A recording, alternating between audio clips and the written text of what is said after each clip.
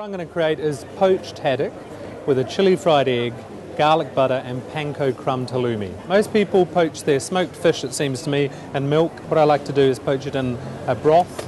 All I've got in here is some water. I'm going to add some lemon. I'm going to be using tarragon in the sauce, in the chili sauce, so I'm going to put a little bit of this in the liquid as well.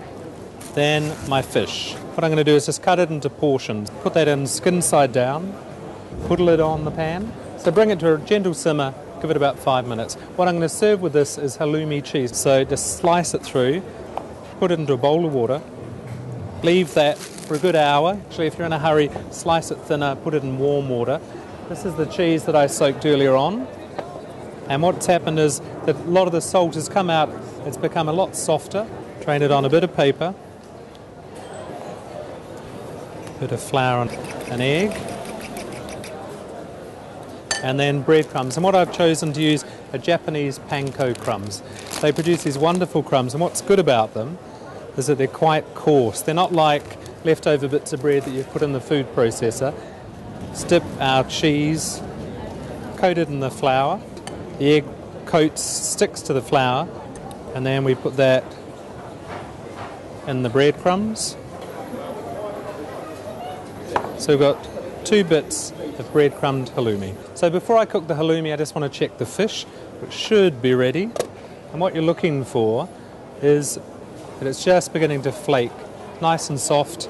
Just put the lid on, keep it warm. Just put this pan on for my chili butter later on. So you just want to fry your halloumi in a bit of oil. I've chosen to use rapeseed. Drop your cheese in. So what you're wanting to do here is just cook it till it's nice and golden. Whoops, getting there. It's going to take about 90 seconds or so on each side, maybe a little bit more. Now I want to make chili butter. Put the butter into a hot pan. Got about 150 grams of butter here. I'm just going to flip my halloumi over, nice and golden. Okay, now this chili butter is wonderful, and the reason I think it's so good is you cook the butter to nut brown, beurre noisette, which means nutty butter really. Put in some chili, add the extra virgin olive oil off the heat. You don't want to cook it. Now we can take our halloumi out, dish, just keep this warm to one side. Some parsley, a bit of tarragon. You can just strip the leaves off, give it a sizzle. So just take it off the heat. And now time to do the garlic egg. So slice your garlic, have that ready, a few spring onions.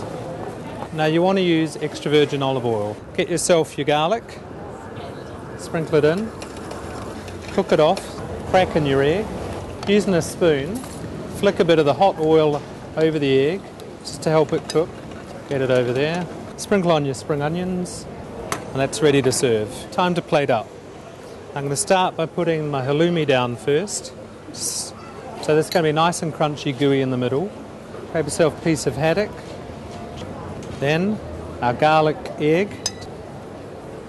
Chili butter. This is one of my all-time favourite brunch dishes. Smoked haddock with crispy crumbed halloumi, garlic egg and chili butter. It's absolutely fantastic, and I just hope the people here in the market are going to appreciate it.